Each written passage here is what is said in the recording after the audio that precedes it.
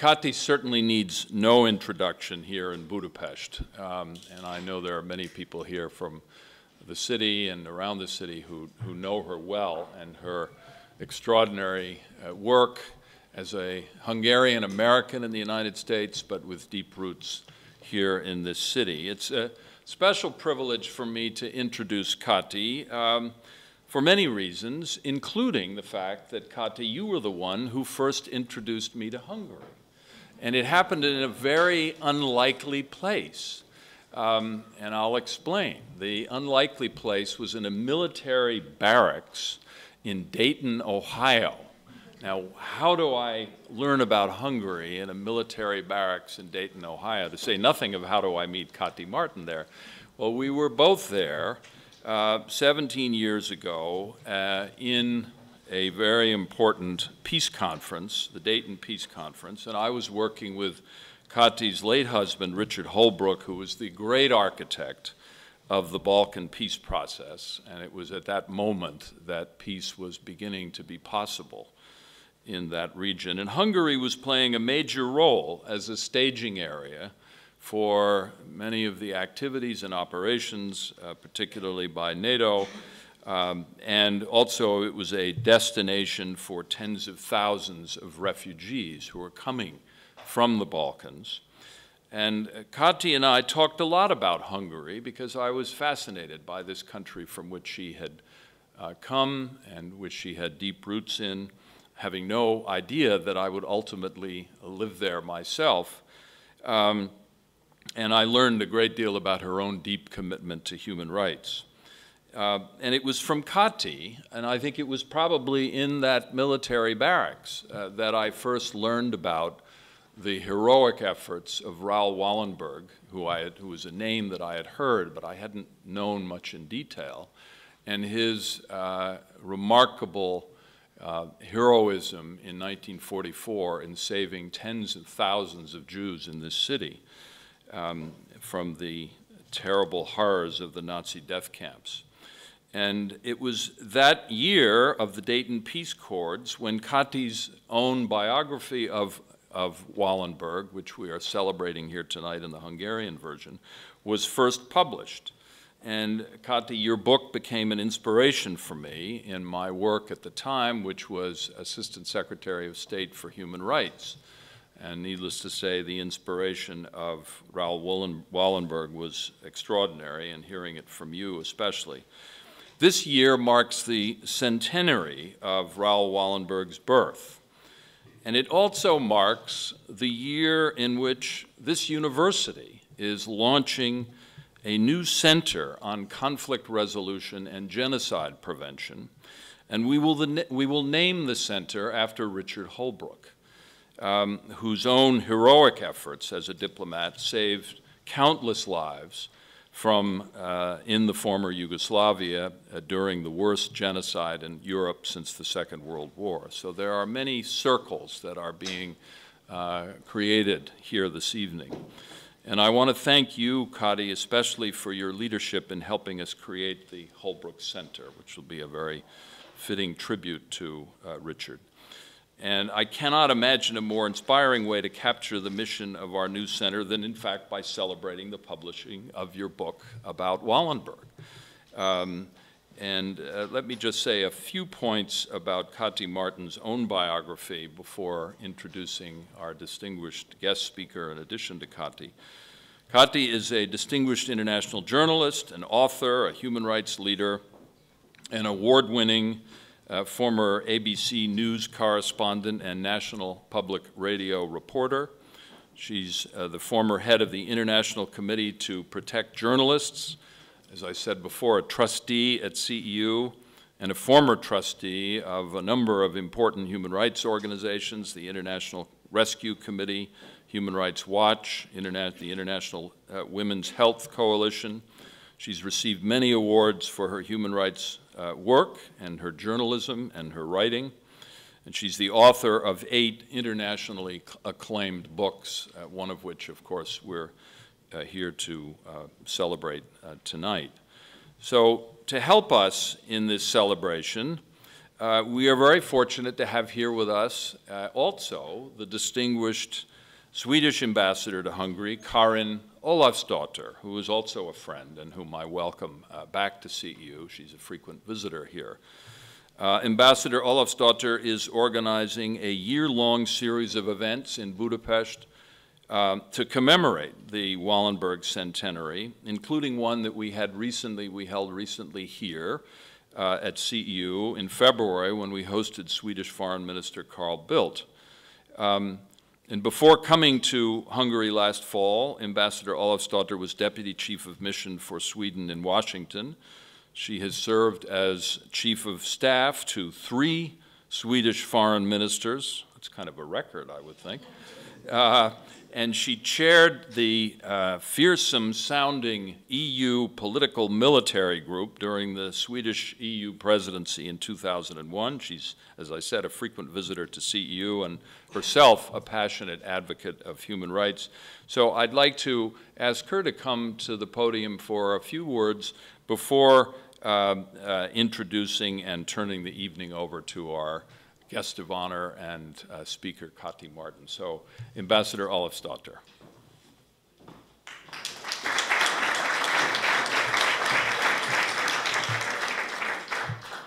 Thank you very much, and it's of course a great honor for me to speak before such a distinguished person as you, Kati, with your background here and everything you have done. So, Excellencies, ladies and gentlemen, as you know, Budapest had one of its darkest times during the Second World War. We had the fascist regime of the Arrow Cross, we had the Nazi occupation, and we had, of course, the atrocities against the Jewish Hungarians. And the story is by now fairly well known. It was during this low point in the history of Budapest that the 31-year-old Swede, Raoul Wallenberg, arrived to Budapest with only one mission, and that was to save as many Jewish lives as possible. And the operation was set up and financed to the government of the United States. We many times forget that. But it was carried out by the Swedish government. And we were neutral in the war, so that was what made this action possible from the Swedish government side. And Wallenberg came here on a Swedish diplomatic passport. And he chose to live a very comfortable life in Sweden for Budapest, where the terror was raging. And he broke rules and he broke common praxis to reach his goal. And I really do think, thanks to his personal abilities and his courage and dedication, Wallenberg saved thousands and thousands of lives. And I would actually like to quote President Obama from last week. I made a translation from Swedish to English, so excuse me if it's not entirely what he said, but he said something like this. He said that when the Jews of Budapest were marked with a yellow star, Raoul Wallenberg protected them behind the blue and yellow of the Swedish flag. When they were sent by train to the death camps, he pulled them out. And when they were sent on death marches, he followed them and he gave them food and he gave them water and gave them life. Unfortunately, it has taken the official Sweden a very long time to recognize the heroic deeds of Wallenberg. And as I told you before, Sweden was neutral during the war. And our actions at the time were maybe not always heroic. They were very pragmatic, and everything was done to make Sweden stay out of the war. Thank you. It happened to me all the time, so don't worry about it. Well, Raoul Wallenberg, he did so much for others, and unfortunately, at the time, the Swedish government hardly did anything to try to get him out of the Soviet Union when there was still time. And it really wasn't until the end of the Cold War that Sweden started to get into terms with our own role and our own history during the Second World War. So in the 90s, the Wallenberg family was given an official apology for the weak actions of the Swedish government when it comes to the fate of Raoul Wallenberg. And as you know, we have a duty never to forget and always to remember.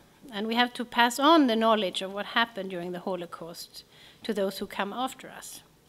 And that's in part why my government has decided to proclaim 2012 as the Raoul Wallenberg year and to include a vast number of events in Sweden and beyond to help telling the story of Raoul Wallenberg and everyone else who helped in these actions, and all the things that he can remind us of. So as I said, I am deeply honored to give these remarks at an event together with an excellent author and journalist as Kati Marton. And you have done a tremendous job to keep the story and legacy of Wallenberg present and in our minds. And as I have understood, you published the book already in the 80s, the first time, which was a long time ago when I said my government wasn't really there. So that was a very, very good thing. And I'm very happy that there is a new edition of your book now. And I truly do believe that the courage of Raoul Wallenberg must serve as an example to all of us and for the generations to follow. And you know, today in Europe and all around the world, minorities are discriminated against. Democracy and freedom of speech is threatened. There is anti-Semitism, we have Islamophobia, and we have general xenophobia. And as long as this is going on, the deeds and ideals of Raoul Wallenberg has not been fulfilled, and his work is not done. So that is why your book is so important. We mustn't forget and we must learn. So thank you so much for that. Thank you.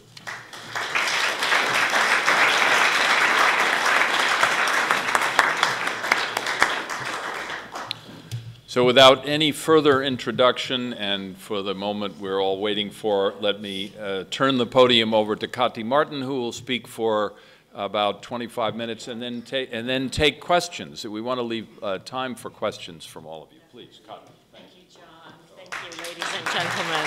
Thank you. Thank you, John. Thank you, Karin, for those wonderful, generous words, both of you. It's a really deeply satisfying moment for me to be here in Budapest in the presence of the ambassador of Sweden and the representative of, I like to think of John as not only the rector of Central European University, but one of America's great and distinguished diplomats. And of course, in the presence of so many Hungarian friends. Thank you all. This is a long time coming, this moment, and 100 years after the birth of Raoul Wallenberg, but it's very timely. His story is such a cautionary tale, and we have to, as the ambassador said, it's more than of academic interest that we keep his story, Wallenberg's extraordinary achievements here in this city, alive, and that we tell our children about it. And in some ways, it's our job to keep the story alive because the prior generation, my parents' generation, were in some ways too traumatized by what they experienced here on the streets of this beautiful city that suddenly turned murderous Hungarians, turning on their fellow Hungarians, and how quickly that hate can spread. I stood beside Richard during the Balkan Wars, and I saw how quickly neighbors can turn on neighbors, and how a skilled demagogue can light that fuse. And we really have to guard against that. And how do we guard against that? We guard against that by not just putting Wallenberg on a bookshelf somewhere for history classes, but by talking about him and his extraordinary life, and telling our children what happened here. And yes, Karin, your government did not behave very well when Wallenberg needed the support of his countrymen, but you have since really made up for that, and so I have to say Washington didn't behave very well. There's shame enough here to go around, and of course, what happened in Hungary is the most painful chapter in my country, and it is the country of my birth's history. You know, when I started writing the story of Wallenberg, he was an unknown figure. And of course now, he has emerged as one of a very small handful of heroes of history's bleakest chapter, and there are very few cities that don't have either a statue or a square or a street. Budapest has one of each, so does New York, named after Raoul Wallenberg. So that is gratifying to me. But as I mentioned, our responsibility is no longer to erect statues to the man, but our responsibility is to ask some hard questions about and draw some lessons about how is it that this young man, he was 30 when he came here, inexperienced, not a diplomat, which, by the way, turned out to be an advantage, because not being a diplomat meant, Mr. Ambassador, you'll forgive me for saying this, because he was unfettered by red tape and bureaucracy, and in fact, he broke every rule in the diplomatic handbook. He did not check with the Home Office, with the foreign minister of the day, is this okay for me to save lives? The way American diplomats did at the time. Some of the cables that I've read from American consulates around Europe, there wasn't one in Budapest, are absolutely shameful, saying that so-and-so is desperate, should we give him asylum? The answer came back, unfortunately, rescue was in the hands of an anti-Semite named Breckinridge Long. Don't know if you're familiar with this sorry chapter in the State Department's history, but he was a friend of President Roosevelt and a Democrat from Missouri who was an out-and-out anti-Semite. And rather than loosen America's quota on immigration during this most desperate time, he tightened it. And Eleanor Roosevelt, one of my great icons, considered it her greatest failure and disappointment that she was unable to rouse her husband, the president, to the plight of European Jews. And when finally Roosevelt did bestir himself in the 11th hour to improve his record of non-rescue and formed the War Refugee Board, which is the board that dispatched Wallenberg to Budapest, it was not through the State Department, but through the Department of Treasury, which in those days was under Henry Morgenthau, a distinguished member of a Jewish family, who went to the president and said, Mr. President, it is utterly shameful that the rescue of Jews has been placed in the hands of an anti-Semite, and here's what I propose. Let's form this new organization, very small, unbureaucratic. Let's find someone willing to risk his life, to go behind enemy lines, to save the last Jewish community that's left to save, namely the Jews of Budapest. And that's how Wallenberg came into. Wallenberg signed up for this. He had no background. He had a degree in architecture from the University of Michigan, but he was a big-hearted young man who had seen something of the world's misery. He was born with, his father died before he was born. He was born into one of the most fabled and privileged families in Sweden. The Wallenbergs continue to be a great financial and industrial dynasty, but he was kind of a family black sheep because he was not interested in making money, a crime in that family. And therefore, that's part of the reason why they did not really fight energetically for his freedom once he was taken by the Russian forces. But I'm jumping ahead of myself, but I am assuming a certain knowledge on the part of most of you here as to what Wallenberg achieved here on the city streets, but perhaps you were not as familiar with America's own belated effort at rescue. And by the way, when Roosevelt finally, along with Churchill, decided it was time to bomb the rails to Auschwitz, it was his generals and Churchill's generals who vetoed that and said this would be a diversion from the war effort. Well, that's the problem. In times of war, generals hold sway. Wallenberg's story, first of all, compels us to ask, what is it that motivates certain people to risk their lives for others? Well, it's a fascinating subject, and I feel quite confident, having studied Wallenberg's character, that in ordinary times he would not have even known this about himself. It sometimes takes an extraordinary moment that we discover really what we're made of.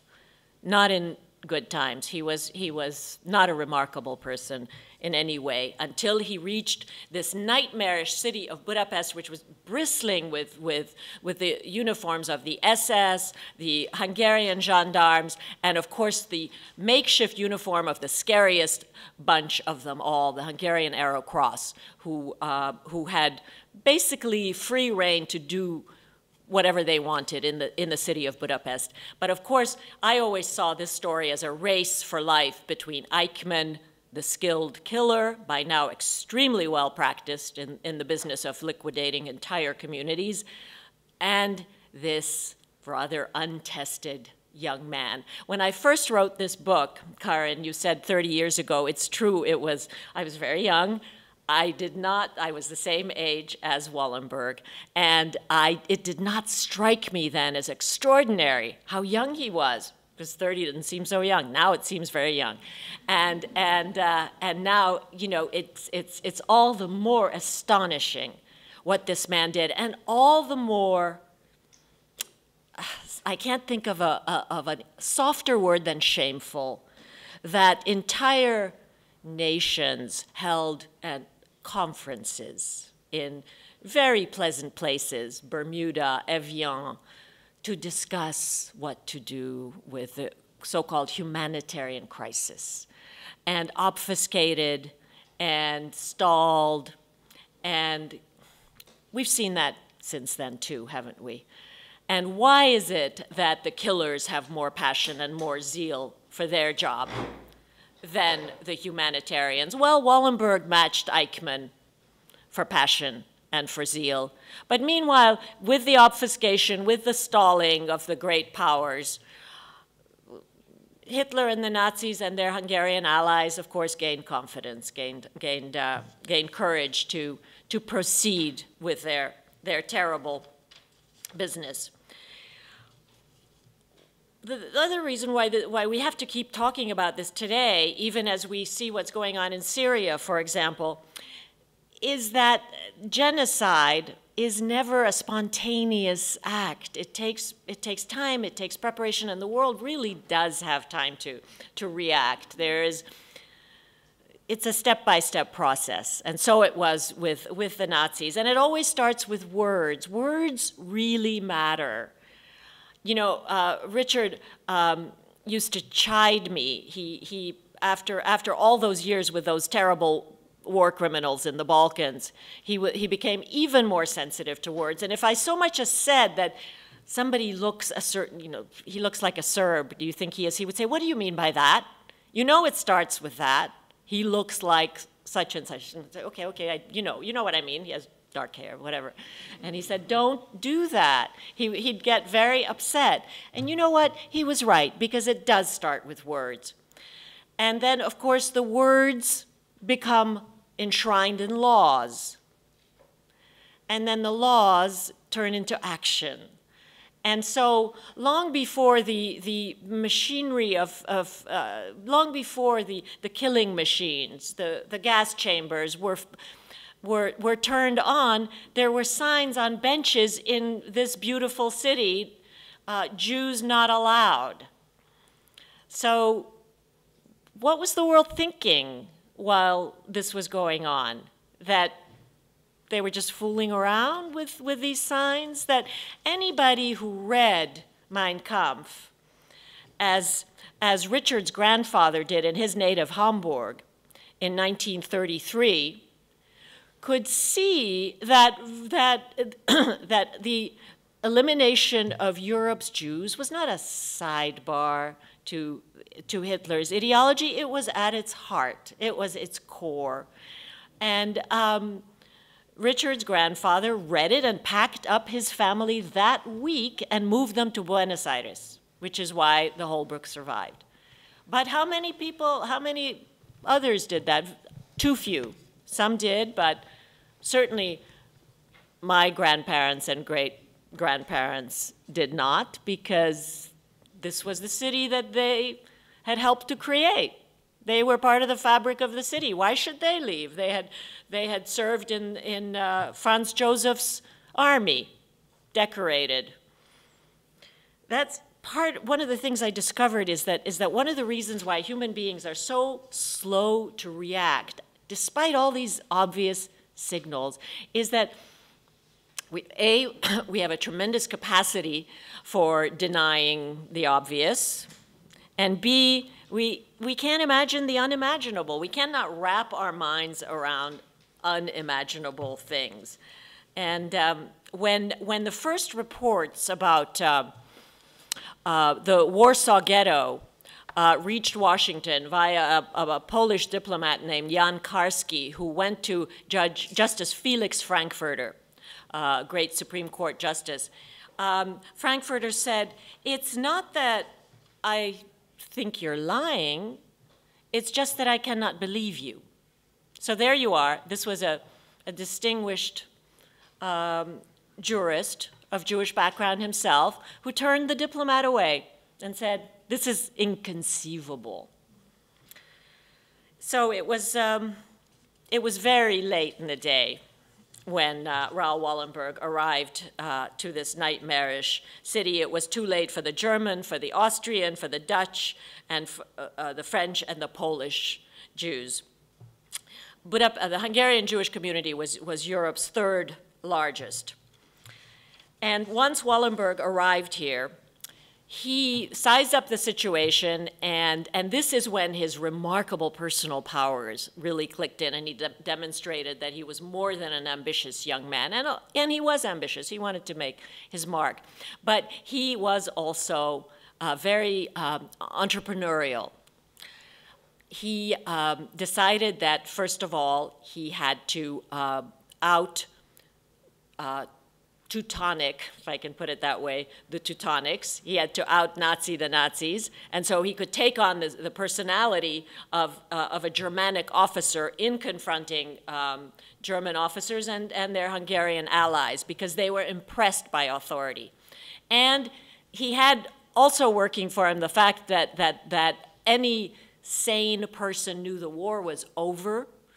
This was the last 6 months of the war, and therefore the threat of war crimes trials. There was already talk of Nuremberg then, and he could use that, John, much the way that Richard and you used the threat of war crimes against the Balkan criminals. That had a certain sobering effect on the local Nazis. But he was also. He was so clever. He befriended the wife of the Hungarian fascist foreign minister, who was a rather attractive Austrian baroness, who through her, Wallenberg was able to gain concessions from the Hungarian foreign ministry. In the end, her husband was executed as a war criminal, but I found her living in Munich, and we became friends. We still correspond from time to time, and she was an invaluable source for me in kind of trying to figure out, what made this young Swede tick. And I'm so happy that I wrote this book when I did, because such a book really needs eyewitnesses to be credible. And many of the people that I used as my sources are now either no longer with us or really too old to, memory begins to fade. And of course, it's documenting these eyewitness accounts that if I may say, gives my book its strength. I didn't have to embellish. I didn't have to dramatize a thing. I could not have made up the drama that happened here.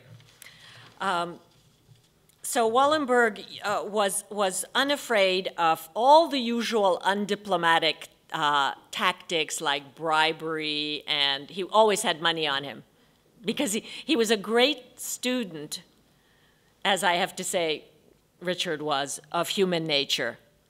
he could always figure out what worked with whom. With this one, a bottle of brandy. With that one, a woman. With the or promise of one. With that, you know, he was incredibly flexible. I think diplomats should read this book because flexibility and humanity should be the two bywords of diplomacy. That ultimately diplomacy has to be about human beings. And if there's the possibility of saving a life, to hell with red tape. To hell with, that's not how we usually do business here. Which is, how many times was Wallenberg told that, including by his own superiors? And I have to say, John, I'm deeply touched that you're planning on honoring Richard with in such an appropriate way with an institute for the prevention of genocide. Richard was such a diplomat who always put human beings ahead of red tape, and it wasn't always popular with officialdom. But I think at the end of the day, that's how he succeeded. So I think it's wonderful that you're doing that, and I want to thank you for that. And I hope Wallenberg is part of the curriculum. So part of the other thing he did, which no one had done for the Jews, was he gave them a sense of dignity and hope. You know, even when there was no hope, though the trains were no longer running at the end of the war, but the Arrow Cross were still determined to quote finish the job, and started the horrendous death marches from Budapest to the German border. Wallenberg still didn't give up, and he drove along these bedraggled lines of humanity, and refusing to acknowledge that it was hopeless. And at a minimum, he would thrust blankets, food, brandy at people, and just a human gesture en route to an inhuman end. And of course, he in fact succeeded in bringing people back from the death marches by using his favorite stratagem, which was he would shout out in his best Germanic tone, raise your hand if you have Swedish passports. And by now it was understood that a laundry list would do, you know, whatever you could hold up, you know, any document would do. And then he would grab people out of the line, and thus he was able to save a few people. And of course he was focused on young people because he wanted to, as he said, save a nation. I think that having successfully outmaneuvered the Germans, whom everyone else said were beyond maneuver, he did have a rather overweening sense of his own powers, and who can blame him? He'd done miracles here, so that somehow when the Russians came in, rather than do what his fellow diplomats did, which is to stay underground and wait for things to settle down in their cellars, Wallenberg went to greet them.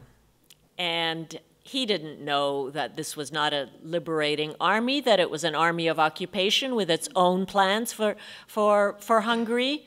And those plans did not include saving the remnants of the Jewish community. Wallenberg had a plan, which he presented to the officer in charge in Debrecen, where he met him. And of course, by then, the Russians were seeing his passports everywhere. These Swedish passports with Wallenberg's name on them. Who is this Swede, and what is he trying to do here? And obviously, he's an American spy. Why would anyone risk their lives to save Jews? as a humanitarian gesture. And so he became a marked man at that point.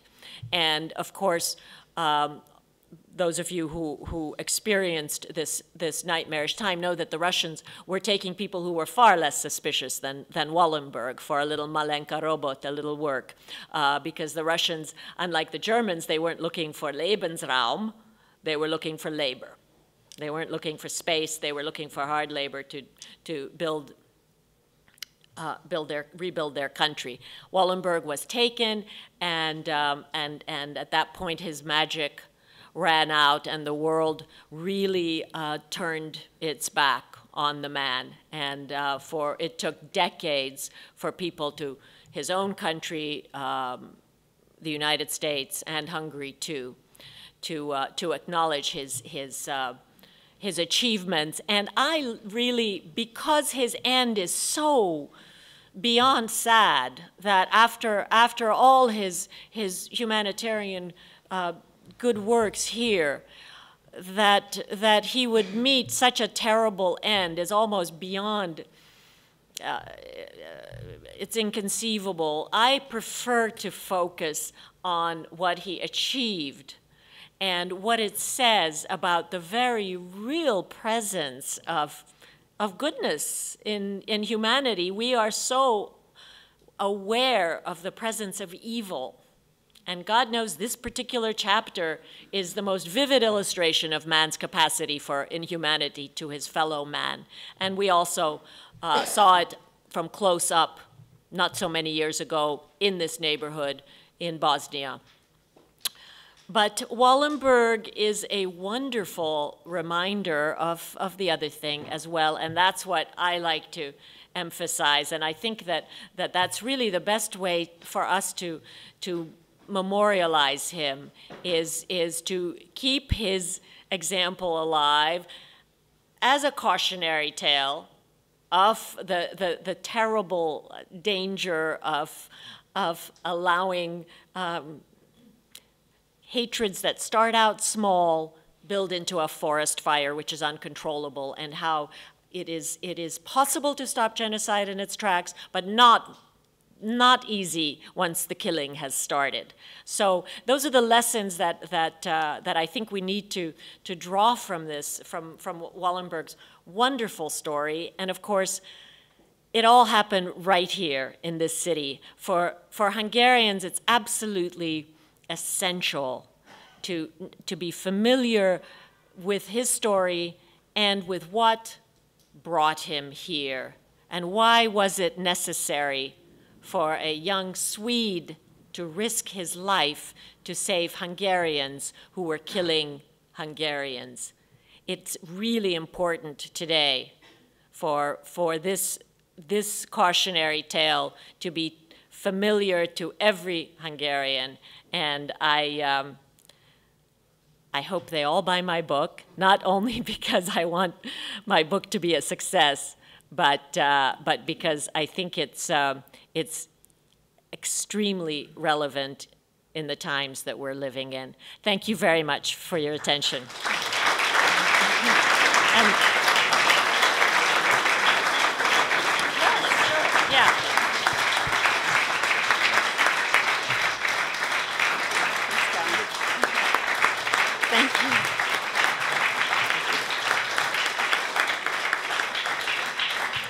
If anybody has any questions, comments, yes. Very, very interesting presentation. And I wanted to ask you if you could add on your experiences with family members. You started this project 30 years ago. Yes. And how did the family? Yes. How did they react 30? Oh. Okay. Well, how I came to this story. Yeah, well, and how the family reacted as well. Right. Well, in fact, this work changed my life in two ways. One, it was the first book I wrote, and I decided in writing this that I was then a news correspondent, that I wanted to become a full-time writer because I loved the process of research and didn't even mind the loneliness of writing. And that was 7 books ago. and also in the course of interviewing someone who Wallenberg had saved, I was led to my own history. In a very matter-of-fact way, a lady, a Wallenberg rescuee, said, well, unfortunately, Raoul arrived too late for your grandparents. And that was news to me. I had been told that my grandparents had died during the siege. So many had. It was entirely plausible, when in fact they were in one of the early transports to Auschwitz from Miskolc. And my parents, when I said earlier that our parents' generation were too traumatized to talk about this, I was really thinking about my parents. Because whenever I would ask my mother about her parents, my grandparents, to this day, I've never seen a picture of them, because everything was taken from their house, nothing left. And my mother could not bring herself to talk about it. No question she felt some guilt that she survived her parents and she could not save her parents. And I was rather harsh in my judgments of them, because how could they withhold such an essential fact? I was raised as a Roman Catholic. I had until then really not a clue. I was, lucky enough to have come of age in America. I was very pleased to know my roots. It made perfect sense. I have shared everything with my children. I think it's an enormous mistake to keep secrets from one's children. And it created a rift between my parents and me, which I'm happy to say that since we had the world's greatest negotiator in the family, the rift healed.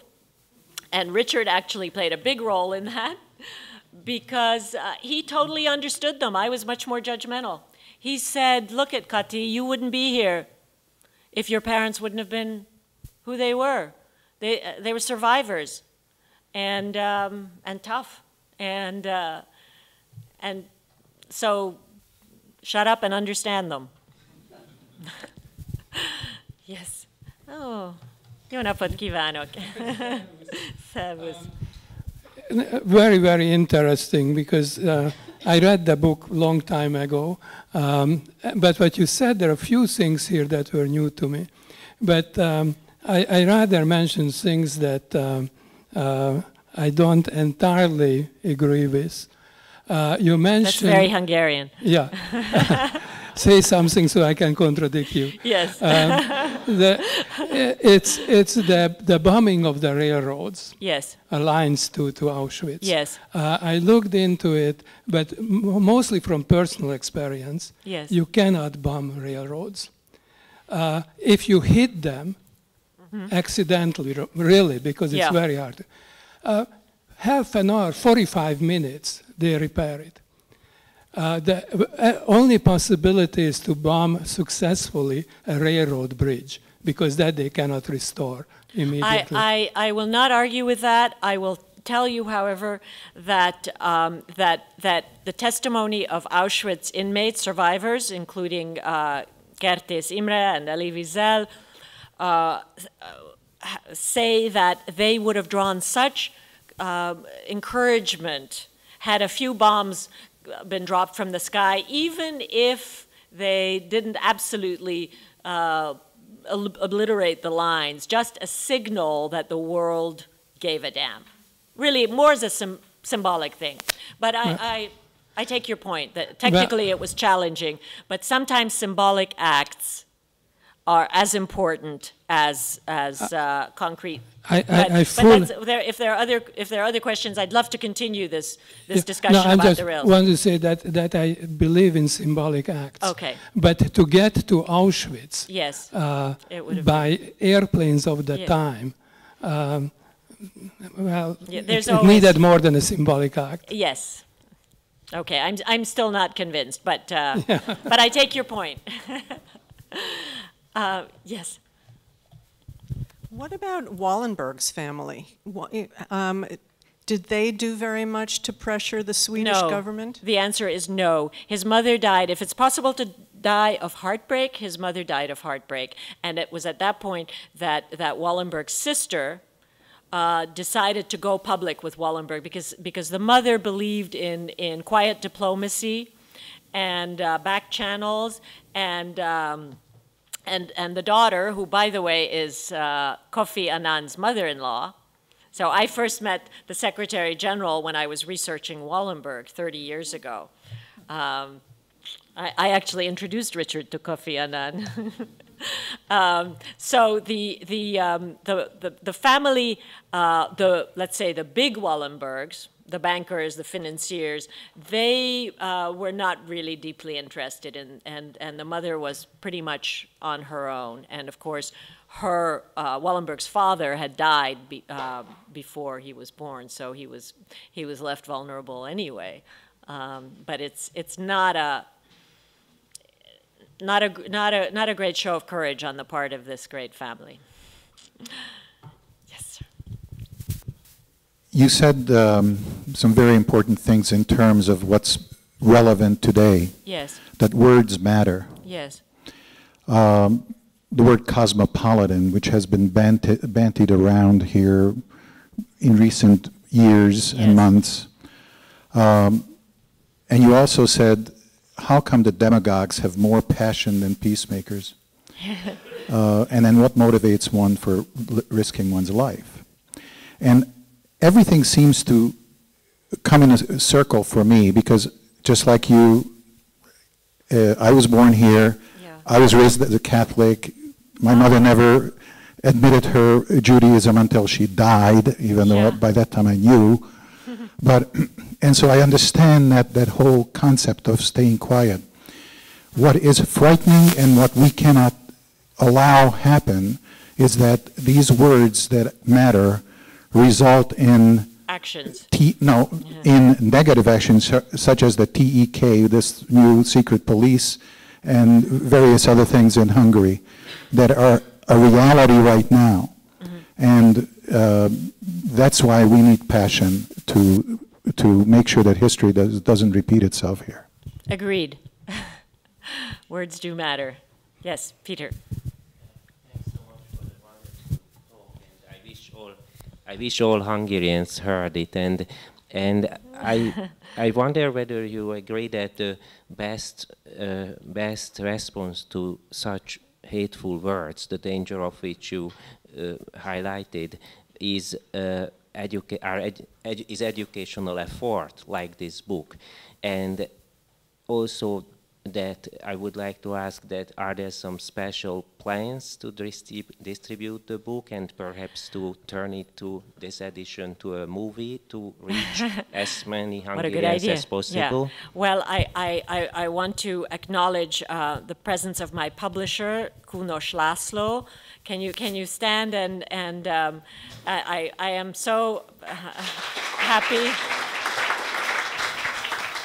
I am so happy to be published by this distinguished publisher and Corvin Books, which is a wonderful house, and they have seen fit to translate and publish my works.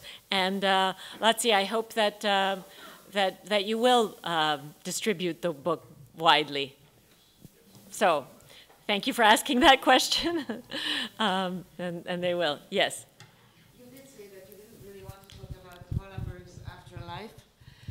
It's not that I'm happy to talk about it. What I said was that I think it's really important to focus on what he achieved. If we have another hour here, we can talk about his trip through the Gulag. But unfortunately, journeys through the Gulag have a rather uniform quality. His was no different. And to get bogged down. And here's another thing. A certain mythology now shrouds Wallenberg.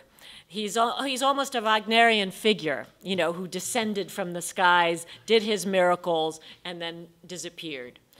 And it's very easy. In the early stages of my research, I discovered that people wanted him to be alive through the 50s, 60s, 70s, 80s. But in fact, it's more in the way of mythology and also wishful thinking. I, frankly, wouldn't wish a long life in the Gulag on anybody. So it's not that I hesitate to talk about it. It's just that I don't find that it's productive. So just one very short question, and that is that there have been other people taken to the Gulag from Hungary. So, for instance, hundreds of thousands. The Prime Minister Yeah. was taken, and lots of other people. And the impression that I have about their afterlife is that it's easier, it's more accessible to get a straight record of what happened to people like Betlen or other Hungarian prisoners than it is to get a record of Wallenberg. And I really am puzzled. I don't understand it. Can I tell you why? Sure. Oh, okay. Okay. The Swedish ambassador would like to take that question. Yes, no, I just Come to the mic. Yeah. I just briefly want to explain what my government has tried to do. So after the fall of the Soviet Union, we installed a commission together with the Russians, trying to find out what happened to him. We got quite far, but not far enough. We have a paper that the Russians say is the paper that he died in 1947. We don't know if that is true. We made another, how do you say, a document within our ministry to go through our own actions, and it's called a diplomatic failure from 2003. And the government has just decided to send the person who was responsible for that research back to Moscow this year to see if we can put questions to the Russians in another way. Can we then get to other parts of their archives? We don't have very big hopes for this, but we will make one more attempt. Thank you. Are there? Yes, sir. In the back. Just stand up and shout it out. We can hear you. Yeah, yeah. Your excellent book. Thank you you. mentioned a lot of people that Wallenberg worked with or met here in Budapest, but you don't mention once the Swiss diplomat Karl Lutz, and I wonder if there is a reason for that you exclude him from the book. You know, you're quite right. There were other humanitarian efforts here in Budapest, and in fact, Karl Lutz was also heroic, and even there were others, a Portuguese, somebody from the Vatican, but my book is about Wallenberg. Any other questions?